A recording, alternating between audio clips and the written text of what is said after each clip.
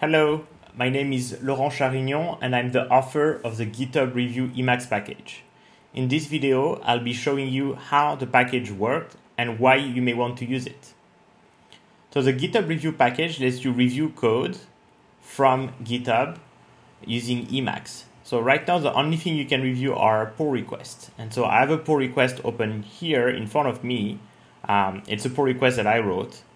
And so we can look at it with the web UI, and then normally when you review a pull request, you would use that web UI, you would start to leave some comments, and then at the end, you would say comment, approve, or request changes. So you can see that in that case, I cannot approve or request changes because it's my own PR. So GitHub Review lets you do the same thing that you see here in the web UI, but from within Emacs. So let's do it. First thing I do is that I am going to copy the URL, and then I'm going to call GitHub Review Start and give it the PR URL. And yep, it's going to open this buffer with, at the top, you can see the PR title, the PR body, the comments that were made on the PR, and finally a diff that shows like all the files that have changed inside this PR. So we can leave some comments on that diff using the hash sign. So for example, here, it seems like this change has nothing to do with the rest of the PR. Why include it?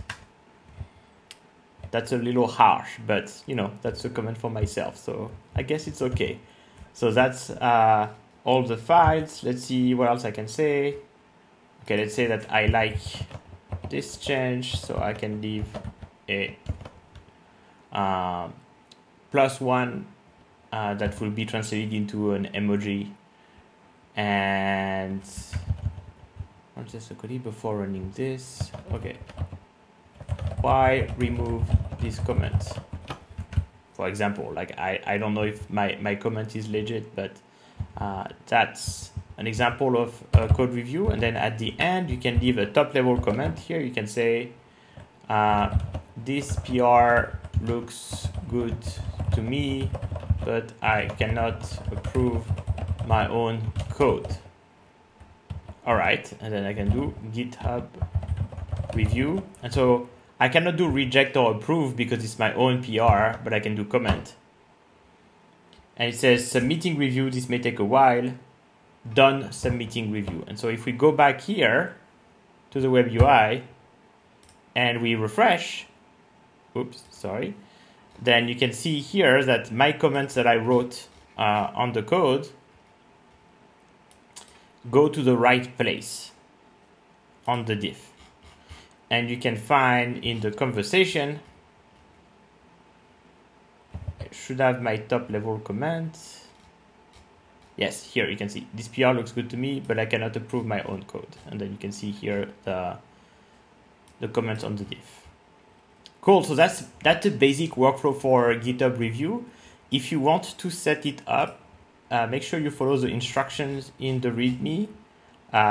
Basically, you have to add an entry to your auth sources. If you want to use it with GitHub Enterprise, you have to configure this custom variable, and it works well. If you find any bugs or if you want new features, feel free to submit a new issue here and I'll do my best to address it. Thank you.